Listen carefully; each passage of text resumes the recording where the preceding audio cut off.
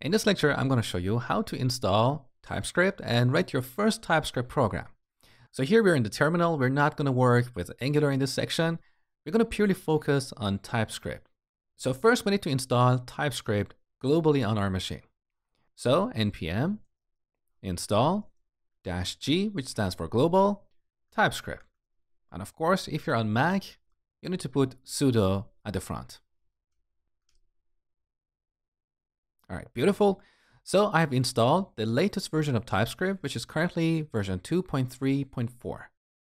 Now we can type tsc, which stands for TypeScript compiler --version.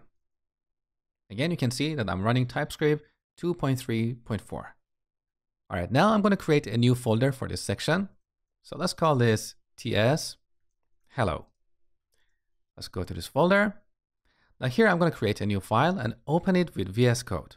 So code main.ts. So now I'm going to write some plain JavaScript code. And I want to show you that all this JavaScript code is also valid TypeScript code. So first I'm going to define a function. Let's call this log. That takes a message. And here we simply log that message on the console, like this.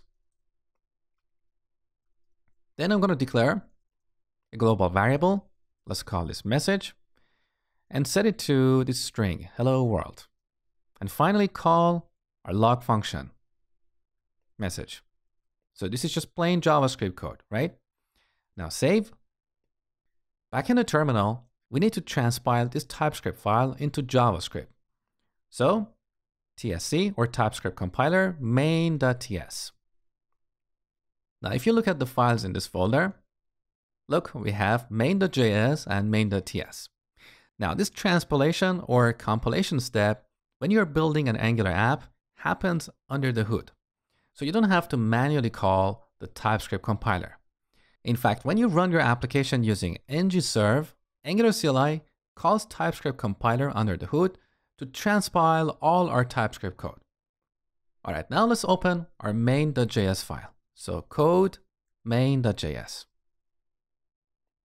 So it's exactly the same code that we wrote, but now it's in a JavaScript file. So all JavaScript code is also valid TypeScript code. Now back in the terminal, I can execute this code using Node. So node main.js. And we got the hello world message on the console.